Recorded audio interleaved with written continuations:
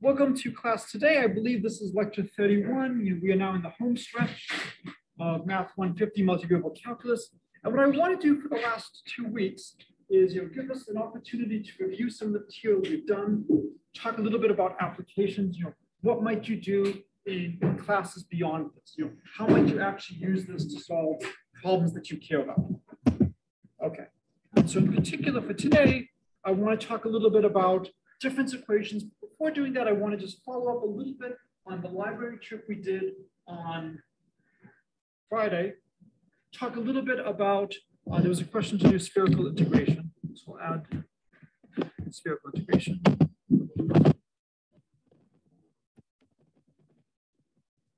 And then talk a little bit about Fibonacci numbers, which are a great example of difference equations. So difference equations are discrete versions of differential equations. In difference equations, you move forward in a discrete time step. So if you look at a lot of processes, a lot of things can be described discretely. If you want to do compound interest, where you compound once a year, or once every 6 months, once every month, this is a great example of something that's discrete. For some things, if it's sufficiently complicated, you might as well effectively model it as continuous. If you look at human births is definitely discrete. When you consider how many billions of people there are, you can effectively model it as something continuous. So what I want to do is I want to talk a little bit about how would you set up models for difference equations and how would you solve them. You should have watched the video on double plus one on applications of Fibonacci numbers and the generalization to gambling. There is, unfortunately, no way to fix this. It is a fundamental flaw in the system, but Vegas is thrilled that so many people independently discovered this. When I was young, my father actually wrote a computer program. He didn't know how to calculate the probability, but he could do 1 million simulations and estimate what was the probability you would go bankrupt with this method. And it's amazingly high. So what I want to do is talk a little bit about Bode's law. And so it basically says that if you look at the planets, then they're approximately given by the formula 4 plus x. And I'm not going to go into all the details, but basically given by the formula 4 plus 3 times 2 to the n. So there's this strange almost doubling with a little constant shift in the beginning. And so when you use this to try to estimate where the planets are, if you look at Mercury, Venus, Earth, Mars series, which is the asteroid belt, Jupiter, Saturn, and even up to Uranus, it seems to beautifully follow this progression. It's not perfect, but it's a really interesting coincidence that so many of the initial planets, in fact, all of them, seem to satisfy this. Newton's law of gravity is one of the greatest achievements in scientific endeavor. This ability to come up with a universal law, which to the scale of the cosmos does a really good job. And so, have I given you the story, The Planet That Wasn't by Isaac Asimov to read? Okay, I'll send this later. It's one of my favorite of his science articles. And he talks about the discovery of the planet Uranus, which is one of the best examples of ass kissing in the history of the world. The person who discovered it decided to name it after his king, which flattered the king enormously. The rest of Europe did not so much like the idea. Yes, it was King George's planet. Yes, great ass kissing. The rest of Europe said, "Hell no, we're not letting you name the planet after your sovereign." And so the compromise was, well, Saturn is Jupiter's father, Uranus was Saturn's father. This app has been blocked. Okay, I have no idea what app has been running. And I got the Java update earlier, in chapter 2. So for a while, everything was going well, but then the orbit of Uranus was a little bit off. Same with some of the other planets, but mostly Uranus. So either there's something wrong with Newton's law, which worked for well over a century, or people predicted maybe there's another planet. And they were trying to figure out where the planet is. The problem is you have so many different variables. You have the mass of the planet, you have the distance of the planet, and whatnot. And so people use Bode's law to try to give a rough estimate of maybe the planet should be roughly over here, looking at everything else. Let's look in this region. And using this to try to estimate what its mass would be, they eventually were able to predict where the planet Uranus would be and say, point your telescopes here, you'll see a new planet. So I'll leave the rest for the article. It's a brilliant article. And then it talks about there were issues with the orbit of Mercury. And so if you just fix the orbit of Uranus by discovering the new planet, what is it natural to conjecture for the orbit of Mercury? What might fix the orbit of Mercury? If adding a new planet beyond Uranus fixes the orbit of Uranus, how could you fix the orbit of Mercury? Add another planet. Or between Mercury and the Sun. Why might it be hard to see a planet between Mercury and the Sun? Well, one is that it doesn't exist, but why else might it be hard? It's super bright. It's kind of hard to see. So, you want to talk about great examples of bias. The rock stars back then were the scientists. It was a much more civilized era. When you discover the planet Neptune theoretically, people listen to you when you predict the existence of a planet between the Sun and Mercury. And the predicted planet was named Vulcan. This was well before Star Trek. Anybody know why it was called Vulcan? So hot, God of the Forge. So they named the planet Vulcan, and they told people, this is when you should be able to see it. And so they trained their telescopes on it, and what happened? Most of them, fortunately, were smart enough not to be looking directly into, they did not go blind. We also have grad students, and so what do you think happened when they trained their telescopes to look at it? Most saw nothing, but a few people claimed to have seen Vulcan. Well, if you believe that the planet is supposed to be there, don't you want to be the one who's credited with discovering the planet? And so this is a real example of bias influencing your measurement. And over time, as the telescopes got better and better and better, they could say, well, if there's a planet, it can only be this big, this big, this big, this big. And eventually, it was not large enough to account for the deviations in Mercury's orbit. This was eventually explained by Einstein equals mc squared. The gravitational field actually has mass associated to it, and that fixes things. I just wanted to add that on the library. So there was a question to do some more spherical integration. So I have just scoured the web to look for some good sites with good pictures. Here is one that is using the mathematician's notation. Phi is the angle coming down from the z-axis. So I think it's cut off. I can draw a z. And then theta is the angle in the xy plane. And we have the relations x equals rho sine phi cosine theta, y equals rho sine phi sine theta, z equals rho cosine phi. And typically, we have functions that only depend on your distance from the origin. Not always, but if that is one of the ones you're looking at, it makes the calculations very nice. Remember, rho squared is x squared plus y squared plus z squared. All right, so we first recall the polar coordinates, the spherical coordinates, and if I have a function f of x, y, z, I replace this with f of rho sine phi cosine theta, dot, dot, dot. And so wherever I see an x, I put in rho sine phi cosine theta. Wherever I see a y, I put in y. Wherever I see a z, I put in z. And the hope is that you have something that only depends on x squared plus y squared plus z squared. So we have to then figure out, what is the region we're integrating over. The nicest region is integrating over the whole sphere. Second nicest would be integrating over half the sphere.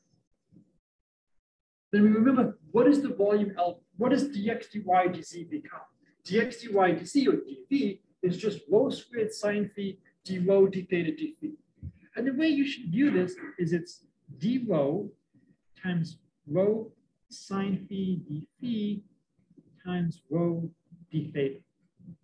That's going to give you something that's going to have units meters cubed. It's going to give you a volume. Now, when we're actually writing things down, let's put all the rho's together. So we'll write it as rho squared sine phi d rho d theta d phi. But really what's going on is these are the lengths. The rho sine phi d phi, the rho d theta. We set up the boundaries, and then we actually execute the integrals. So for example, I just went online to find some problems. Let's integrate the function e to the x squared plus y squared plus z squared to the 3/2 over the solid between the spheres 1 and 4, which is in the first arctangent, which is above the cone. So depending on how much you want to do, you can make these problems as bad as you want. I have no desire to do the cone. But you could easily add stuff like this. So I want to find the stuff that's above the sphere of radius 1 and below the sphere of radius 1. What's the radius of the other one? 2. So one way to do this is integrate over the sphere of radius 2 and then subtract the integral over the sphere of radius 1. So really, if I can do it for a sphere of radius r, I then just take r equals 2 and subtract r equals 1. So this is a great way to do the problem in generality. We could do in the first octant. This problem is, of course, it's very nice, it's very symmetric.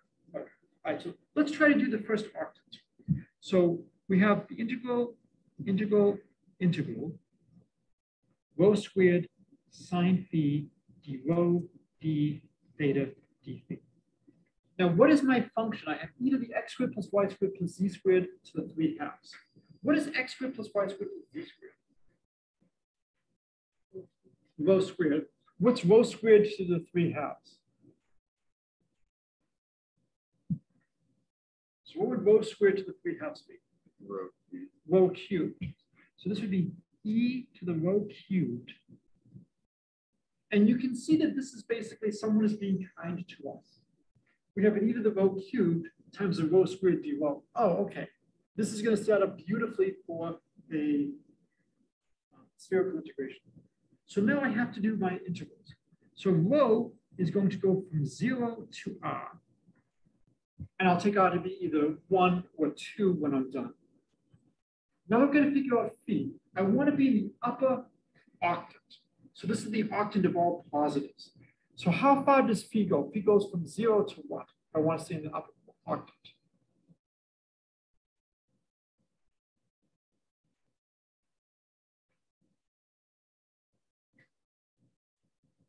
Well, phi is 0, I'm at the North Pole. When do I hit the South Pole? Pi. When do I hit the equator?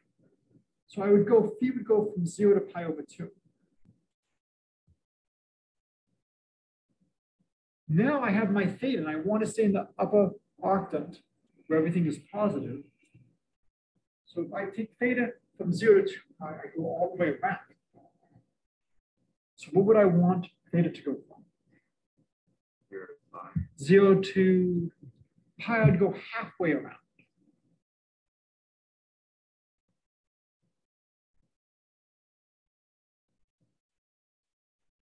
So pi over 2 would go a quarter of the way around.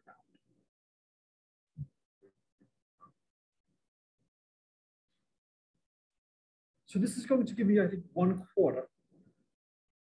And I had 1/2 of the other one, that's going to give me 1/8. So if you look at the total angular, I have theta is in 0 to pi, phi is in 0 pi. So this gives me 2 pi squared, for the whole rectangle of theta phi. Plus, we have theta in 0 pi halves, phi in 0 pi halves. That gives pi squared over 4. This is 1/8. And again, we want the first octant. We should have something that's 1/8 of the measurement of the whole thing. So this looks very reasonable in terms of setting up my balance. What's nice now is I can split this integral up into 3 integrals because I'm integrating over a rectangular box. It seems strange to say I'm integrating over a rectangular box when I'm integrating over a sphere. But in spherical coordinates, what does a sphere look like? It looks like a box. So I can write this as, this is the integral, theta goes from 0 to pi halves, and I'm doing my theta integral, so it's just going to be d theta. My phi integral goes from 0 to pi halves of sine of phi d phi, and then my rho integral, 0 to r, e to the rho cubed, rho squared d rho. And because I know what's coming, I'm going to put a 3 here and a 1/3 there. And now this is just setting up to do the u substitution nicely. What's the theta integral going to do us? So we integrate d theta from 0 to pi halves. That gives us pi halves. So this would be pi halves. The next one is we integrate sine from what's the integral of sine? Sorry? Negative cosine. Because the root of cosine is minus sine. So this is going to be negative cosine of phi at 0 and pi halves. And then 1/3 we'll have e to the rho cubed, because the root of e to the rho cubed is e to the rho cubed times 3 rho squared at 0 and r. Right? Cosine of pi halves is 0. Cosine of 0 is 1. Because of the minus sign now, it becomes a plus 1.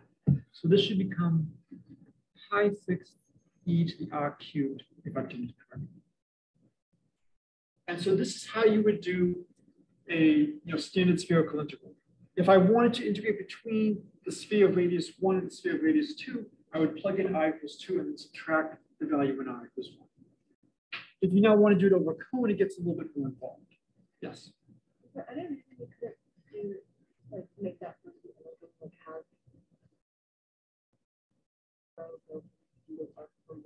You could also do it going from 1 to 2 as well.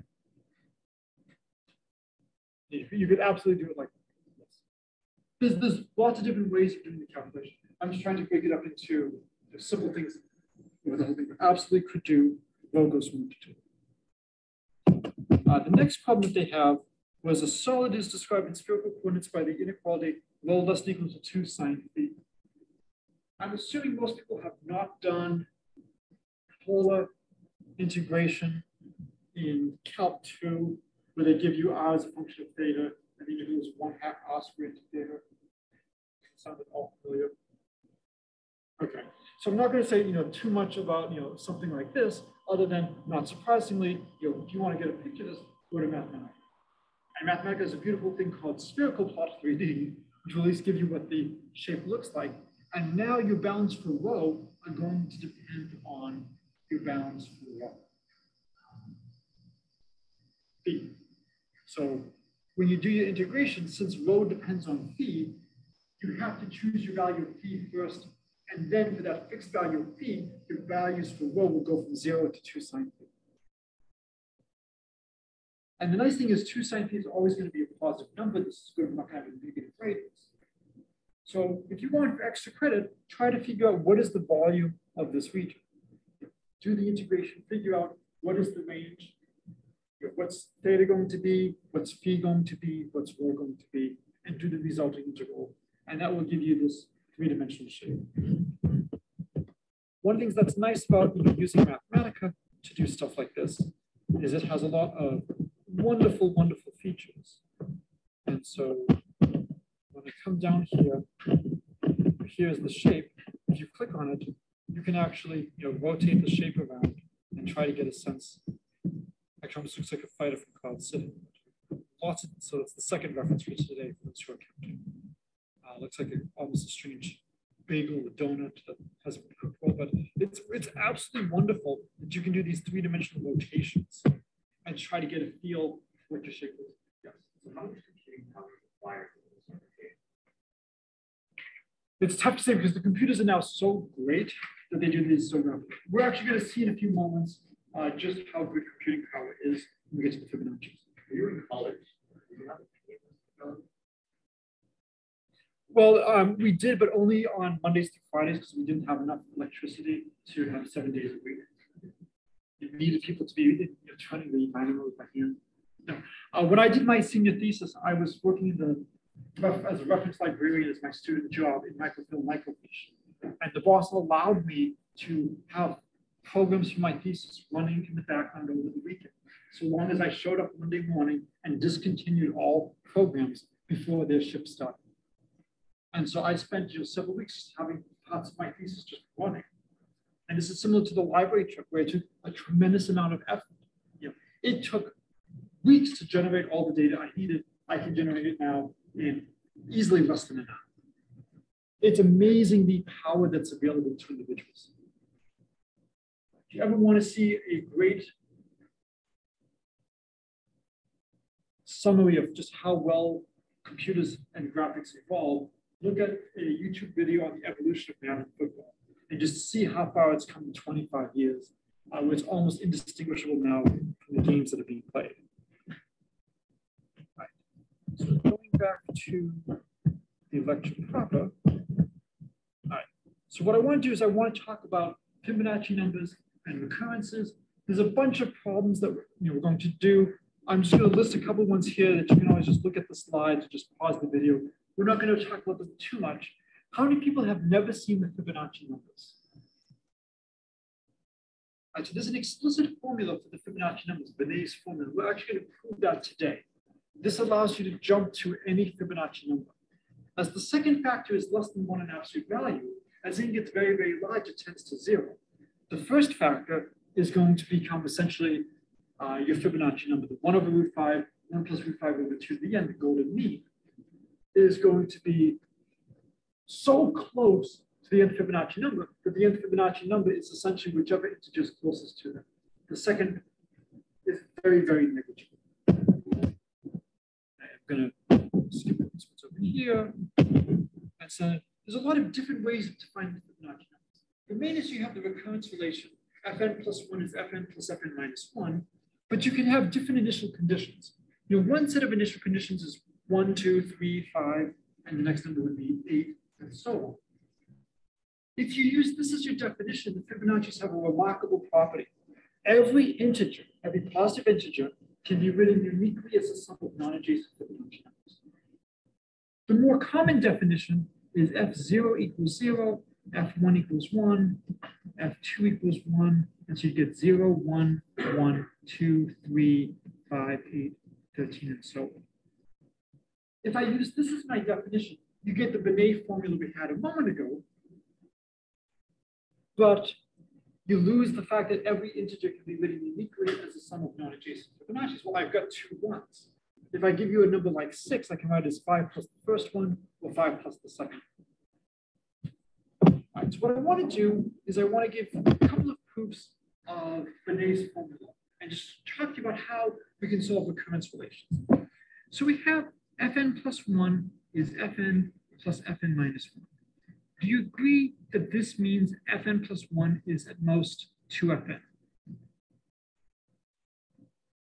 Because the Fibonacci numbers are decreasing. So if I replace Fn minus 1 with Fn, I've made things larger. So Fn grows slower than 2 to the n. Similarly, Fn plus 1 is greater than or equal to 2Fn minus 1. So every time I increase my index by 2, I at least double. At least double every 2 indices. So faster than root 2 to the n, because root 2 times root 2 is 2. So it may be a little bit off for the first index or 2, but we get, at least if n is greater than or equal to 2, the square root of 2 to the n is less than or equal to Fn is less than or equal to 2 to the n. Let's guess this is the method of divine inspiration, that Fn is equal to r to the n. We know it's growing faster than root 2 to the n. We know it's growing slower than r to the n. So maybe it goes at some intermediate rate r to the n. I don't know what r is, but let's see if we can figure out what that is. What I'm trying to show you is that this is a reasonable guess. I know that it's growing at some exponential rate. It's growing at least as fast as root 2 to the n. It's growing slower than 2 to the n, so somewhere in between. So we would then get r to the n plus 1 equals r to the n plus r to the n minus 1. This is called the characteristic equation, the characteristic polynomial. Well, I can bring all the r's to one side, and everything has at least an r to the n minus 1. So I can factor this as r to the n minus 1, r squared minus r minus 1 equals 0. So r equals 0, which is boring. Because if r equals 0, then just every term is 0. Or r equals 1 plus or minus square root of 5 over 2. How did I get 1 plus or minus 5 over 2? What did I use to get that?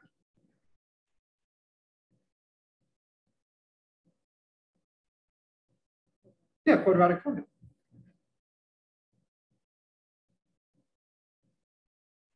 And then what you see is, well, if r to the n solves this relation, so does 5 times r to the n. Because I would just multiply every term by 5. So would 1/5 r to the n. So I could multiply either of these roots by any constant and it would still work. As a nice algebra exercise, what you should do is you should show if you have 2 roots that work, any linear combination of them works. So the general solution is going to be the nth Fibonacci number is C1 R1 to the n plus C2 R2 to the n. And if R1 to the n and R2 to the n both satisfy the characteristic polynomial, then when you substitute this in, you can just group them separately. So I strongly encourage you to do the algebra. Well, now we just need to figure out what are C1 and C2. Well, we know F0 equals 0, so that's just C1 plus C2. F1 equals 1, that's C1 R1 plus C2 R2. So from the first equation, this should be similar to the Lagrange multiplier. We now have a system of equations we need to solve. What do we get from C1 plus C2 equals 0? So what information does that give us? C1 has to be negative C2, or I prefer to write C2 as negative C1. Because I like to do things in terms of the lower index. Doesn't matter. When I substitute that into the next one over here, that would then give me C1 R1 minus R2 equals 1, or C1 is 1 over R1 minus R2, and when you do the algebra, it's 1 over root 5.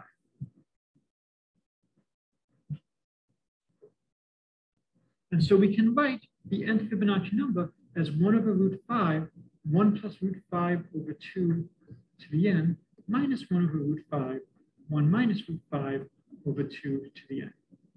And this is the golden mean. Years ago, the record asked a couple of mathematicians, what's your favorite constant and why? And with a straight face, I said the golden mean because among its many remarkable properties, it's equal to the reciprocal of its own inverse. Can anybody give me another number that's equal to the reciprocal of its own inverse? Another number. So is 0 equal to the reciprocal of its own inverse? Can't do the reciprocal of the inverse of 0. So 1 works. What are the numbers equal to the reciprocal of its own inverse? Negative 1. What else?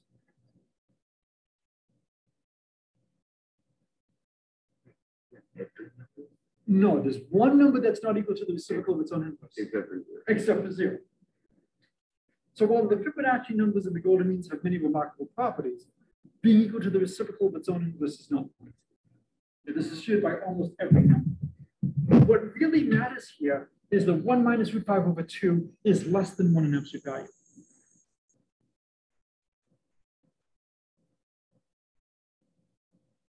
So when we take high values, high powers of this, it's going to be negligible. So the nth Fibonacci number is essentially whichever integer is closest to the first part. So this is a great way to just jump to any Fibonacci number.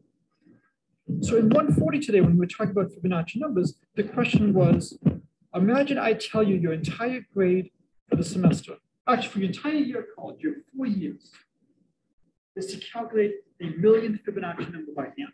No calculators, no computers. Would you be willing to take this? You'll graduate with A pluses in every class, summa cum laude, every possible way.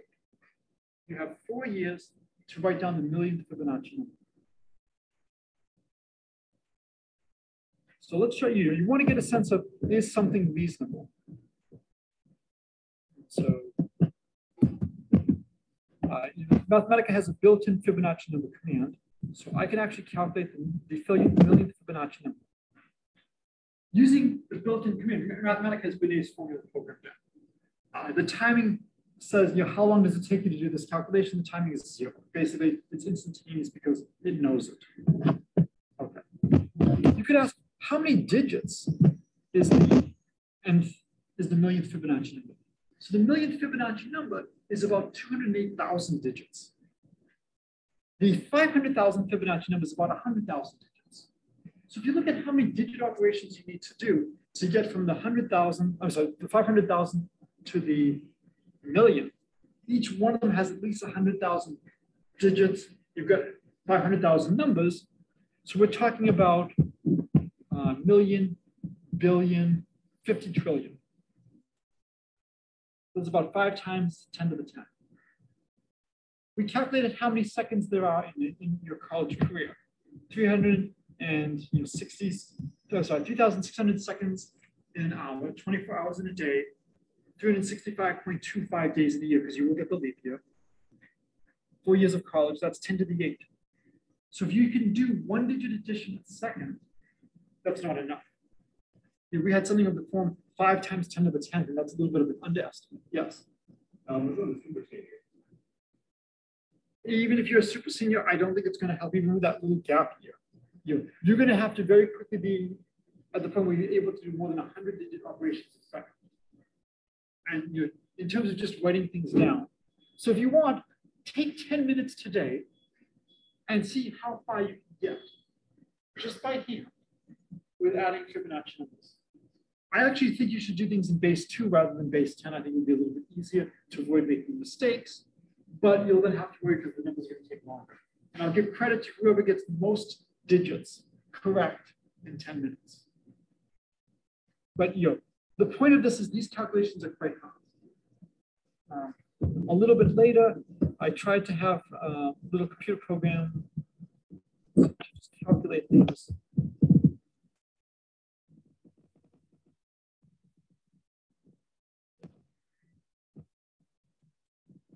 Here was a short little code. So 10,000. And so what I'm going to do is I start off with 0 and 1. And then for 2 to max, I calculate my new number is my lower plus upper. I replace the value of lower with what was upper and upper with my new number.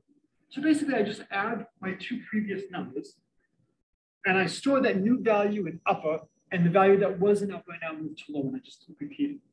So if I want to do the first 10,000 numbers, this will give me my 10,000 Fibonacci number.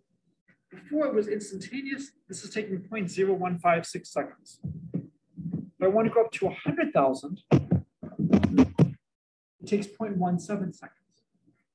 If I want to go up to 1 million, and this is the computer doing everything by hand, one at a time, doing all the additions, I think it was about 5 seconds, 4.56 seconds. I will have the computer just running in the background because computers should always be working and have it do 10 million. Can somebody give me a lower bound on how long it will take to do 10 million?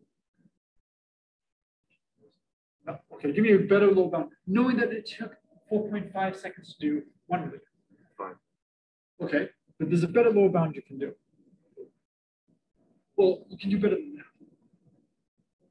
Yeah, it'll be at least 45 seconds because it's going to be harder to do the bigger stuff. So it's got to be more than 45 seconds. So all the lower bounds, but a cheap lower bound is 4.5.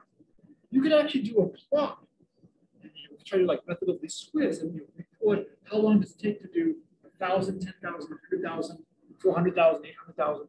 Get enough data points to try to extrapolate how long is it going to take to do this. All right. So what I want to do now is I want to shift gears, go back and talk about generating functions. So we've spent a lot of time in class talking about writing down sequences and series. And I want to show you some applications. I think for your homework, you had to calculate certain fractions for today. And these fractions should be quite strange to the decimal expansion. These all came from evaluating generating functions at interesting points. So let's form the generating function g of x as the sum of f and x to the n. Now you might think that this is a strange thing to do because, well, I'm just putting everything down. I don't even know what the Fibonacci numbers are. How can I create this function? Well, I do know what the Fibonacci numbers are because I know they start off, 0, 1, 1, 2, 3, 5, and I have an explicit formula. So I know every Fibonacci number. I just don't know that I know them. I can't write them down exactly, but I have relations for them. We know the Fibonacci numbers are growing lower than 2 to the n, right? So if x is less than 1/2 an absolute value, this will converge by the comparison test. So this is one of the reasons why we spent all that time talking about convergence. We know without even proving what the Fibonacci numbers are, the n Fibonacci number is less than 2 to the n, so convergence. So as Fn is less than 2 to the n, converges if the absolute value of x is less than 1. So we'll converge with the geometric series. Right, so I have my generating function. And now what I'm going to do is I'm going to look at Fn plus 1 x to the n plus 1. And I use my relation for Fn plus 1. It's Fn plus Fn minus 1. And if you look at this, this looks a lot like the generating function g. G is defined as the sum of Fn x to the n, starting at n equals 1. What is this starting at here? It's not starting at 1, it's starting at 2. Because I have n plus 1 x to the n plus 1. What's the lowest degree of x to the n?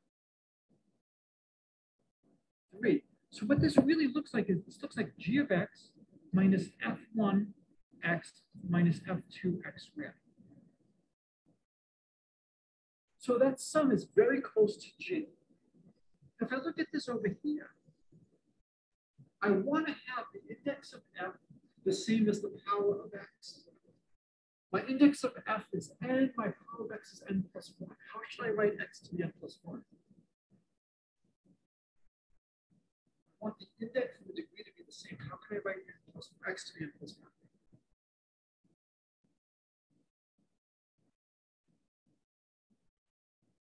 So much of math is algebra. It's trying to figure out how can I write things in such a way. I want to get g of x, yes. Yeah, write as x to the n times x, and we'll pull out an x. How can we write this? We have f sub n minus 1 x to the n plus 1. How should I write x to the n plus 1? So I want to have the index of f the same as the degree of x. My index of f is n minus 1. What do I want my degree of x to be? N minus 1. So how should I write x to the n plus 1? I want x n minus 1. I've got x to the n plus 1. Yes. X to the n minus 1 over x squared. Yeah, no, not over, so times x squared. Right? And then we would just pull out the x squared. Again, so much of math is just looking at the algebra and finding how can I write it in such a way. And so now, play some games. I pull out the x and the x squared, and then these are very close to my function g. The first one is missing 2 terms, the second one is missing 1 term, the third is missing nothing.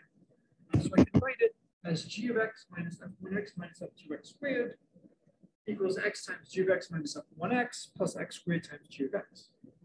We can solve for g of x. So you put all the g of x's over on one side and you divide. You should go through and do the algebra slowly. And then we get g of x is x over 1 minus x squared. So I have my generating function. I might say, hey, this looks a lot like a geometric series. I can write it as x over 1 minus r. If I were to do that, what would r equal?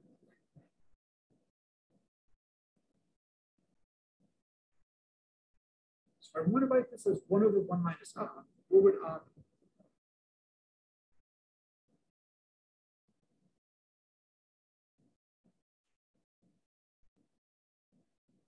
X plus x squared. So I could try to expand it using the geometric series, and I would get x over 1 minus r is going to be x times 1 plus r squared plus r cubed plus dot dot dot. Well, unfortunately, this is going to become really bad. As I start to expand, x plus x squared plus x squared cubed plus dot dot dot. As I expand it out, I get 1 plus x squared. The next term is going to be x squared plus 2x cubed plus x to the 4th. The next term will be x cubed plus 3x to the 4th plus dot dot dot. And you see that if I want to look at, say, the x cubed term, I can get x cubed terms coming from the x plus x squared as well as the x plus x cubed.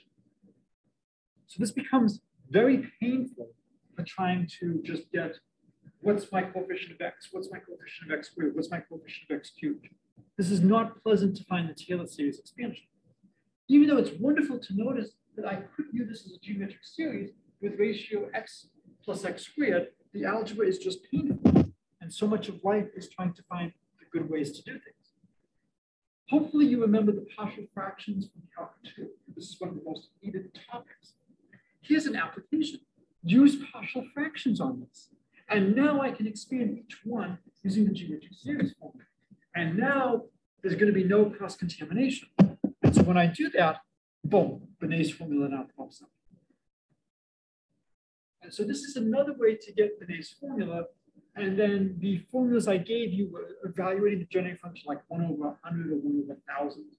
And that's going to be enough to add and get these beautiful, series expansions where your decimals are like the string of the Fibonacci's or the integers.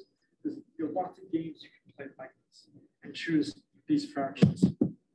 So what I want to do for the last part is we had the video for double plus one. So I'm not going to go over that, but that's a great application of a generalization of the Fibonacci numbers. Nice introduction to some basic probability, some applications, trying to model a real-world problem, and that sometimes it's easy to calculate the probability that something doesn't happen than the probability that something does happen. And you know that some of the probabilities has to be 1. Is it possible if I flip my coin that it lands on its side? Theoretically, so I really should, if I'm tossing coins, have, okay, there's heads, tails, and side. For all practical purposes, we don't really have to worry about sides. What I want to do for the last is an extremely unrealistic model of real populations. Is there anybody who is studying biology here? Good, so nobody will be able to immediately deduce this. Okay. So I think baby whales are called calves. And in the interest of making the language a little bit easier, I'm always going to talk about a pair of whales. So the model is the following. Time moves in discrete steps of 1 year, and at the start of the year, that's when everything interesting happens. So new whales are born. Each pair of whales that are 1 year old give birth to 2 new pairs of whales.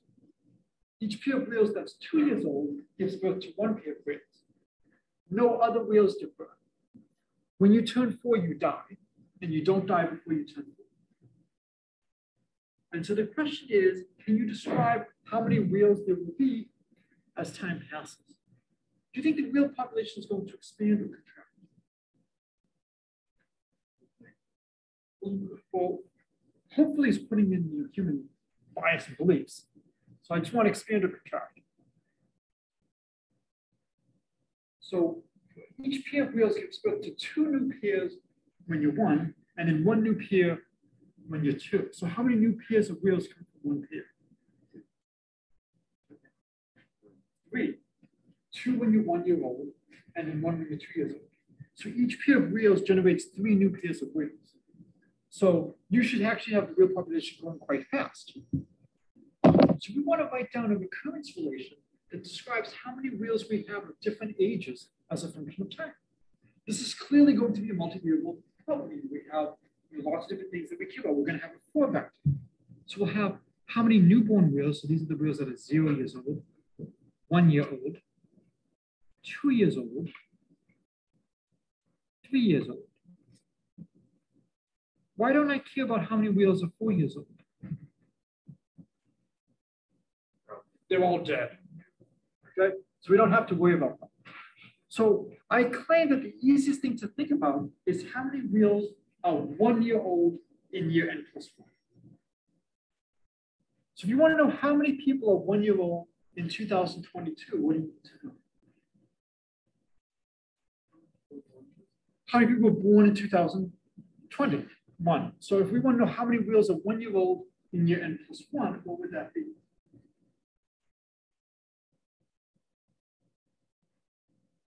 How many whales are 1 year old in year n plus 1 as a function of the real population of the year before, what would it be?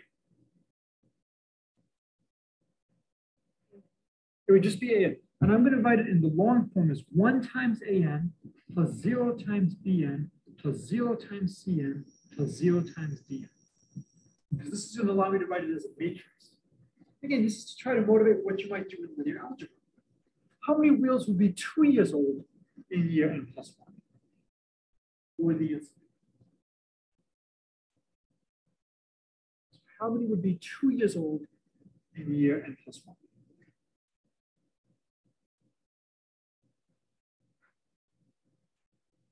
So if I want to know how many people are 2 years old in 2022, I need to know what? How many people were born?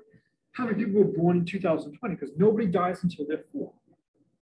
So what would be the answer? How many wheels are 2 years old in year n plus 1?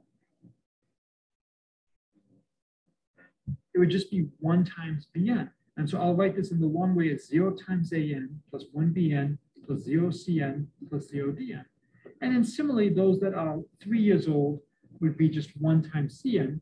So I can put in the zeros every place else. And now the interesting one. How many wheels were born in year n plus 1? So what would that be?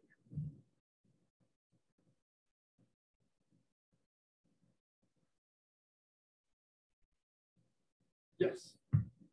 2 AN. Not 2 AN. Because 2 AN would mean that the wheels who are 0 years old. So 2 BN plus 1 BN. It would be 2 BN.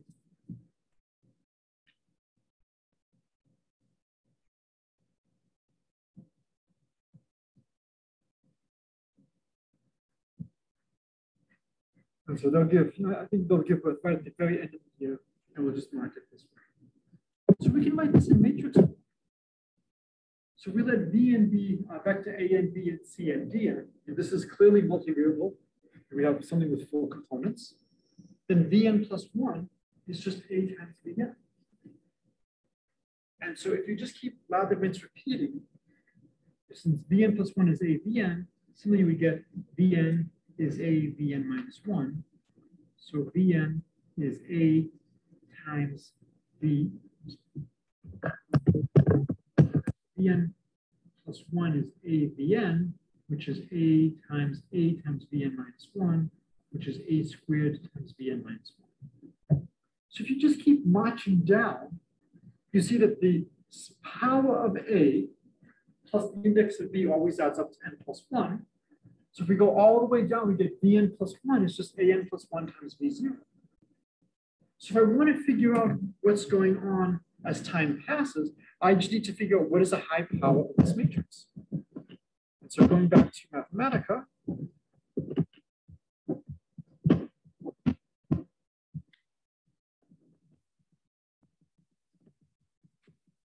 so here's my matrix.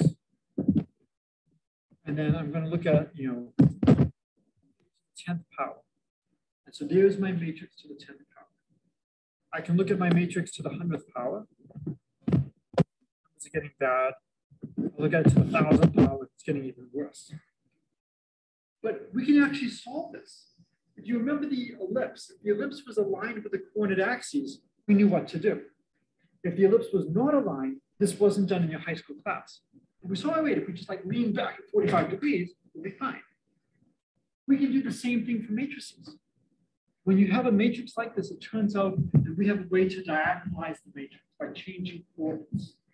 And then we can compute high powers of the matrix very rapidly. So it turns out problems like this can be solved very easily. The last thing I want to just quickly say is, for those of you who have any knowledge of biology in the real world, this model should suck, right? Is it plausible that everybody dies exactly at 4 years? Is it plausible that everybody has exactly 2? No. So what you could do is you could say, let's replace this one with maybe 98% live. And then maybe going into the next year, maybe 93% of those. And maybe again, not always 2. Or even better, what you could do is you could do a random variable. And you could say, I'm going to choose a number randomly from maybe 0.5 to 1 to represent what fraction of the whales survived that year. And then you have a matrix where the entries have a given structure, but they're chosen randomly. And now what you need to do is you need to understand the product of random matrices. And this becomes an incredibly challenging problem. How do you understand a generic product of random numbers? And you can start to see some of the tools of advanced probability when they would come in. Basically, the solution is, it's being recorded, so I won't use profanity, but just screw it. You know, don't try to solve it exactly. Numerically simulate it. And then do a bunch of simulations and say 95% of the time, my results lie in this band. So if I have to predict what's going on, this is where I think we would be. All right, so this is a good place to stop. We will do the Battle of Trafalgar and differential equations in the next class.